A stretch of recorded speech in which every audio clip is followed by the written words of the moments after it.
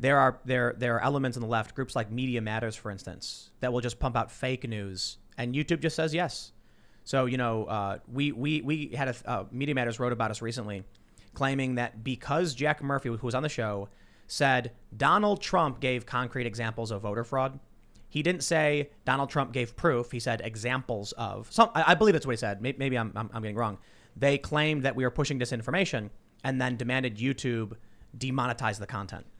So the show is still monetized, but the fact that they're trying to go after us simply because we're talking about what Trump said is a level of depravity you don't see from the right to the left. The right isn't going after the left and calling corporations to get them stripped and removed because they don't believe in it. Maybe they used to. The liberal definitely did. Media is more focused on the way things look, that their listeners or their viewers actually learn by watching, whereas conservative people learn by listening. And so that's why they're drawn to more radio. And you see like Rachel Maddow with her perfect posture and done up hair, and like they call him the orange man, like they're talking about the way he looks. But so it's less about, I think that's an interesting observation. That might be something to the way people learn. Maybe. The left tries to claim that talk radio succeeded on the right because people on the right are dumb and just follow the leader. And so you'd get a Bill O'Reilly or a conservative personality, and then they would just, cluck along following. I don't think that's true. I think that's actually the left. The left turns on CNN and accepts it all as law, as if it's true. And then you can see how the Guardian's like, My Pillow guy pushes, martial law when we don't even know what's on those papers. Like, we don't know why it says that. For all we know, it says invoking martial law in the event. And then the part that's missing says something happens would be really bad and we should never do that. We don't know what the remainder of that sentence was. It was all about what it looked like. Whereas like James O'Keefe, it's all about what you hear. Well, another element to really kind of comprehend here is that when someone is trying to silence people, they don't have the moral high ground. So when you have examples by Media Matters, we're also seeing other reports right now of CNN, NBC News, New York Times trying to go after Signal and other encrypting messaging apps. When we see Alexandria Ocasio-Cortez talking about we need to ban Parler, we need to put people on lists, we need to censor the internet, we need to rein in the media, we're seeing individuals who are so scared of ideas, of them being challenged with just words, sounds, that they have to punitively silence and make sure that those ideas don't even get discussed or even thought about. They're at such a point in their life where they want to control what you can even think. So when you're coming from that point of view and you're surrounding yourself with the biggest apparatuses of the police state, when just a couple weeks ago, you were totally apprehensive against the police state. Now they're surrounding themselves with, 25,000 armed troops that have shoot to kill orders that are transferring Washington, D.C. into a fortress. When you have those kind of larger institutional powers fomenting themselves, fortifying themselves in, you really have something to worry about and consider moving forward. That's why I said they're not playing by any rule set. No. They're just like, oh, the cops are all bad. And then once the cops start arresting Trump supporters, are like, the cops are our friends. Well, you really don't want to do violence against the government. I think it's an example of why, because it freaks out the politicians and then they surround themselves with 25,000 shoot to kill cops. Yeah, well, it depends who's committing the violence, what political cause is behind the violence. People that storm the Capitol. That's one example, but there's other examples of entire police departments being sieged. There's other events of buildings being lit on fire with people inside of them. There was other events where people got shot and killed during the middle of protest. Just a couple of weeks ago, that I would say that's political violence. It's like municipal there was political violence. The only problem is it was called out by the right-wingers when it was happening on the left, but when it's happening on the right, it's called out by right-wingers and left-wingers, rightfully so. But it should always be called out, because when you use violence politically, everyone loses, and you're destroying the dialogue that could prevent it. There are some people who would prefer to live in a Mad Max-style world. Like, there are some people that want to watch the world burn, and there are some people that genuinely believe if I can't have it, no one can. And they'd rather burn it all to the ground than lose the fight. That's crazy. I don't think that's true. That people believe that? I don't think they really. Maybe they fantasize. I don't think who would want to destroy the world. I'm not saying the majority, but they exist. It's not about destroying the world. Do you know people like that? Have you been reading the news and following social media? Well, you hear like have you met people? What do you call it? Like hyperbole. But I've never met anyone like that. The way I describe it is when you open Twitter, just picture a guy screaming at the top of his lungs. That's what Twitter is. You scroll through everyone like, ah! There are people on the left and the right There are people on the right who are saying they will not. There was a voicemail left. This guy got arrested, leaving a voicemail saying that they will never allow a Democrat to go into these buildings and that they would do some really, really bad things I can't repeat. Do you know what happens if there's an actual civil war? It is, look at Aleppo. You guys ever see the photos of before and after in Aleppo? It's a town in Syria. Beautiful city.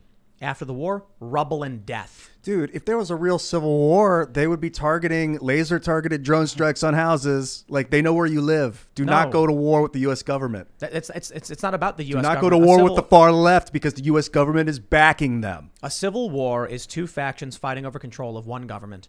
Or, in some definitions, factions trying to leave or split a government. It's not like there's three factions. There's the establishment and the populist left and the populist right.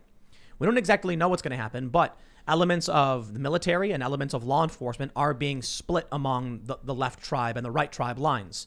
So it's not going to be laser drone strikes. It's going to be, it would literally be military fighting military or people just fighting people. But I also think we need to consider when we talk about this is the generations of warfare. We're not in the, look, we don't fight with swords anymore. We don't fight with bows and arrows. I mean, I guess you still kind of could use a compound bow in warfare. It's probably effective in certain guerrilla war tactics. But for the most part, war changes. I love that saying from Fallout, the video game, war never changes. It actually changes a whole lot. The weapons change, but the war stays the same. We used to hit each other with fists, then rocks. Then we made swords and clubs. Then we got horses. Then we got, guns. Then we got missiles. And then we've escalated over and over again. And now we're in propaganda and information warfare. So the point I'm trying to make is I see the comments on social media from people who are saying they would rather conflict, chaos, blown up buildings and all that if it means they don't give up and their ideology persists or whatever. But that's why it's so important to push back non-violently. Yeah. I mean, even talking about civil war makes me uncomfortable because it does, I think, inspire some of the crazies, and they do exist. I agree. Like, they're not the largest sum by any means. It's probably less than 0.5 of a percentage point, but they do cause a lot of the problems, and so we have to figure out a way to address it. And I think it is condemning it. Well, most of the people calling for it have never really seen conflict. When you look at a lot of people who did see warfare, who saw people trying to kill each other and saw people die, that's the last thing that they want. They're haunted by it. They have PTSD. And a lot of these vocal, proponents, a lot of these most violent voices or voices that have never been in combat don't even know what it is. And it needs to be called out because, again, we all lose once that happens. Well, and stop talking about things as if we're currently in a war, because we usually hear some of that on the left, and it's coming from the anti-cop folks who are claiming we're at war with the police. They're shooting us in the middle of the street. Like, no, we can have reasonable conversations about police reform if you'd like, but let's not pretend that cops are just roaming the streets of whatever city you're in and they're just randomly shooting people. That's obviously not happening. So when people talk like that, it does, again, it's sort of that self-fulfilling prophecy. Like, I feel like they're pushing in a direction where we shouldn't want to go. They're not doing it for that purpose. They're doing it to win arguments, but it's dangerous. This is my criticism of AOC. We can criticize Trump for his, bombastic nature, but what AOC is saying right now is absolutely inflaming everything.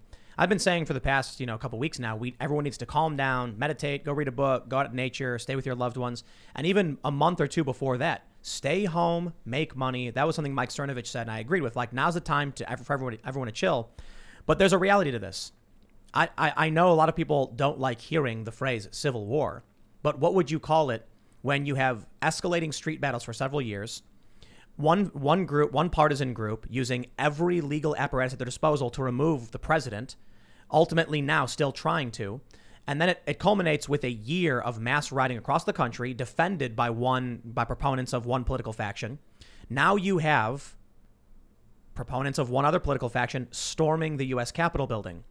So, I think we're absolutely on that ground. It's certainly conflict.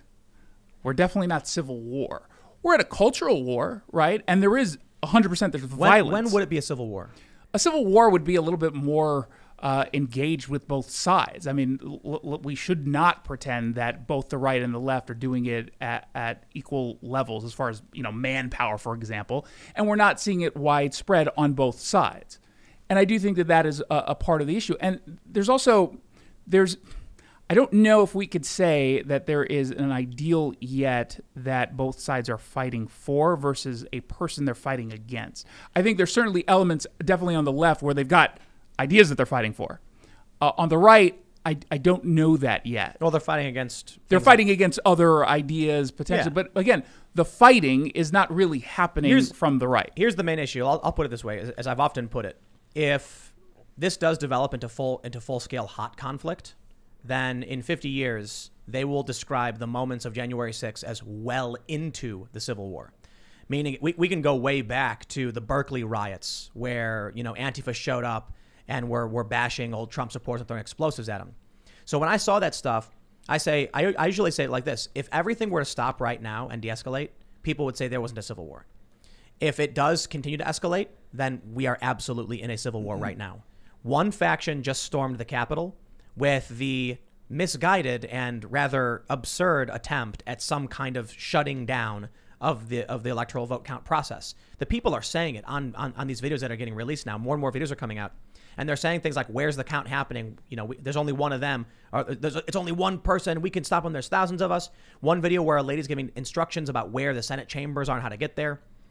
If you get to the point where you have a political faction storming into the Capitol building to subvert the political process, that's literally the borderline definition of what civil war is. If it's inspired by delusion, do you count it as civil war? Yes. Because everybody thinks their dictator is right. Everybody thinks their leader is the glorious leader. You look at things that would happen. You look at what happened in. I'll tell you the main difference. The difference between the rise of dictatorship and a civil war is whether or not one side is armed and prepared to fight back. So you look at communist China. The communists just abused and obliterated and murdered and destroyed. You look at World War II Germany. There was a lot of fighting between factions in Weimar Germany, but ultimately the communist socialists fled because the legal system, at least to a certain degree, I'm reading now, many of these people in government really liked them. They prefer the Nazi Party over the communists. If you come now to where we're at now, it could possibly be there won't be a civil war because the left controls the cultural establishment and basically the entirety of the federal government, except for the Supreme Court for now. If it just goes that direction and conservatives just eventually get steamrolled, then no one's going to call it a civil war. Now, Jason, I would agree with you. We're not in a civil war. A lot of people use that kind of language hyperbolically to also get clicks. We have to understand that, but we have to understand the future wars are fought not with bullets, tanks, or guns. They're fought with subversion, indoctrination, influence. And when we look at the term fifth generational warfare, I think there is something to consider about what is happening culturally, what is happening through social media, what is happening on the mainstream media, on Hollywood, that is having an effect that in part is leading to, I believe, a larger conflict. Maybe it's a conflict of ideas, but those ideas are paramount when it comes to the future of our children, the future of this country, and them turning out to be individuals that are self-harming, self-defeating, and people who, destroy themselves internally through their bad actions that are promoted. So that's something also to kind of largely consider here. And if you were a strategic kind of enemy, what would you rather do? Would you rather have a hot war where there's blood, where there's gore, there's so much violence, or would you rather have a war where you don't even have to shoot a gun? So that's something also worth considering. I have the University of San Diego article from Dr. Wasim Ahmad Qureshi, Fourth and Fifth Generation Warfare, Technology and Perceptions. And they basically talk about in fourth generational warfare, it's the blurring of lines between politics and conflict and civilians. So a lot of people describe what we've been going through as fourth generational war because of the low intensity conflict and violence. Things like Antifa smashing windows, burning things down, spray painting, things about liberals. But what we're actually fully entrenched in is coming off of fourth generational warfare and moving heavily into fifth generational warfare. So fifth generational warfare is manipulation, perception, information, propaganda, etc. And like Luke was just saying, there was a reason why in the past you used force against somebody, because you had no other means to gain control of a region or a group of people or a resource. Today, it's extremely easy. Propaganda and manipulation. That's why TikTok is so dangerous. controlled by Chinese interests and influencing our young people, telling them what to think and feel and what to do, and it works. So right now you have online one side clearly losing in every respect. They're losing physical fights. Now, don't get me wrong, the Proud Boys, have beaten up Antifa pretty badly, and some of them have gone to prison for it. But if you look at the amount of damage Antifa has done and Black Lives Matter has done, they've caused massive damage across this country. While symbolically storming the Capitol was probably the worst thing we've seen yet, there's way more institutional and damage to the general public of this country caused by the left and Black Lives Matter. So in terms of how much we are seeing the left push, substantially more. 80-20, 80% of the pushing in the conflict is coming from the left. Cultural institutions, including news media, almost entirely dominated by the left right now. They frame everything as though the right is bad. The right being banned left and right, and all they do is beg their establishment conservative, or establishment Republicans to repeal 230 or something, which never happens and won't happen. So ultimately what happens is, in my opinion, Republican politicians are too stupid to realize what's happening around them, and thus they're now having their constituents purged. They will no longer be able to win a battle of ideas in the fifth generational conflict because they sat back and sat on their hands and did nothing. The left was fighting a fifth generational war while conservatives were just sitting there saying like, well, now let's have a conversation about it. When you nationalize elections, Well, but when you look right. at the House results, for example, I mean, the Democrats were supposed to win a whole bunch of House seats and they didn't. Quite the opposite. And I think that, that goes to certainly the rural versus urban city divide. And it's definitely a right versus left at that point. But I do think the closer you get to the people in most of the country, the Republicans tend to do better when facing the crazy on the left. Now, when it's both moderates going or perceived as moderates going up against each other, then it really is, that's local politics. But think about AOC saying they're all white supremacists and Nazis and then raising millions of dollars and getting 12 million followers. Lies work. And the conservatives aren't playing on the same battlefield. They're getting wiped out. Kind of reminds me of the 60s. Like Nixon had Lyndon B. Johnson had the left of the 60s was like the military-industrial complex using the media. And back then they had just television. And they used it to manipulate. They had Project Mockingbird that was like the CIA was paying and extorting these media companies to pass their lies and manipulation. And the hippies and the Black Panthers were just subverted. And they were totally pressed and beaten down, kind of like you would say the right is being right now. They were organizing, but they couldn't contend with that media. And I just read 40 people died in the civil rights movement, 41 people. So we would never call that a civil war, ever. No one's ever even I've never even thought to refer to that era as a civil war. It was just unrest. It was like what we're going through now. That's what I see now. Yeah, but I guess that was still remnants of the actual Civil War. You still had the Democrats, for the most part, up until a certain point, being the party of the Klan and Jim Crow and the racists. So it was almost like it never ended. This is the crazy thing. I'm watching that new movie that just came out. Have you seen it? News of the World? Mm-hmm. Have you heard of it? Oh. I watched about half of it so far, and it's not good. You didn't like it? Well, I'm halfway through and I'm entertained. I'm not going to pretend it's the greatest movie in the world, but it's interesting because Tom Hanks, he plays a former Confederate soldier in Texas, and you've got Union soldiers in Texas. And you can hear the rhetoric from the local, Southerners, how they feel about the North and what really drives their anger. And it's interesting to see this movie highlight. These people are saying rich Northerners trying to force us, tell us how we have to live and what we have to do. Obviously, Civil War was very much about slavery. But there was a big element of that's not too dissimilar to what's happening today. But anyway, the reason I bring it up is, in some ways, the Civil War never ended.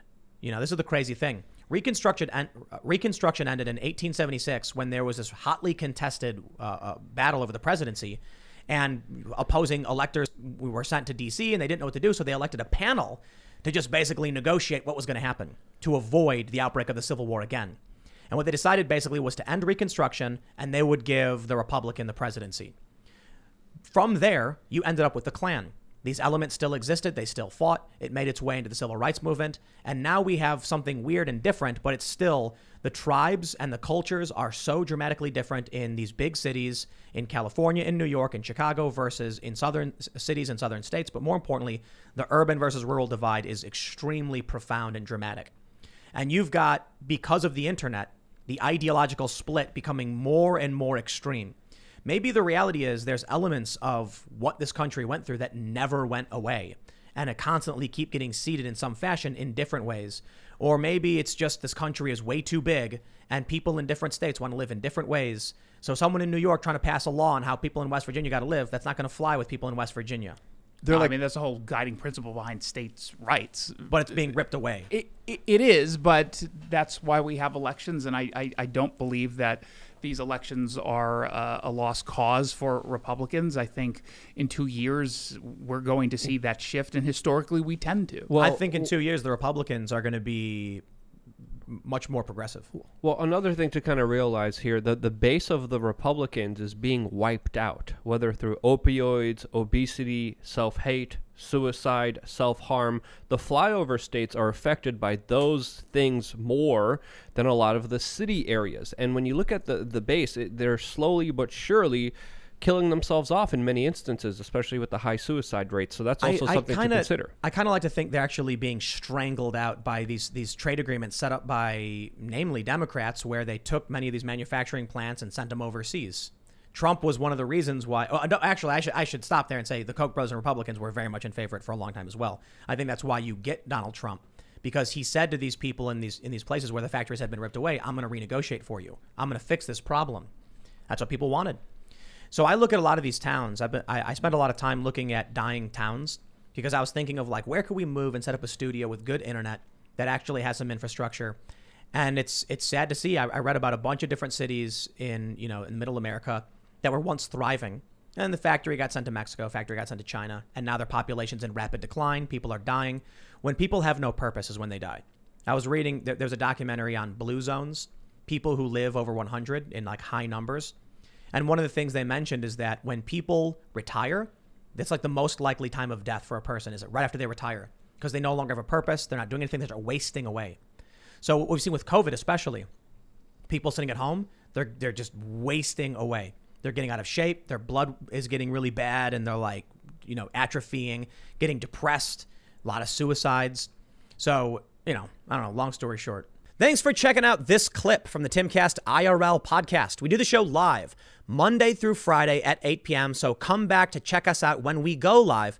Don't forget to subscribe, hit the like button, hit the notification bell, and we are also available on all podcast platforms for free if you want to listen to us there. Thanks for hanging out, and we will see you all next time.